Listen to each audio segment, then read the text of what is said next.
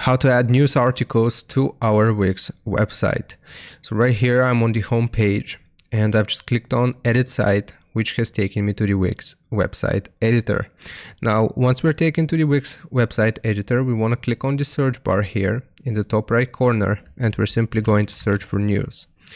Now you will see that you have some different options for applications here. So we have news ticker, we have any news, and we have easy content.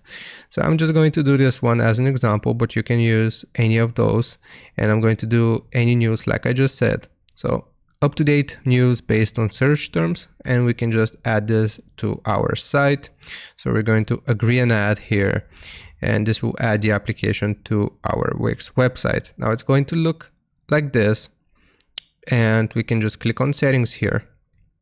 So for the latest news, we can change the title, we can change the keywords here. So basically what is going to be searched up. For example, if I do YouTube, then this will add YouTube as a keyword here, and it will display news based on the keyword YouTube. And we can also change the number of stories here and the source. So we have the News API and Microsoft Bing News.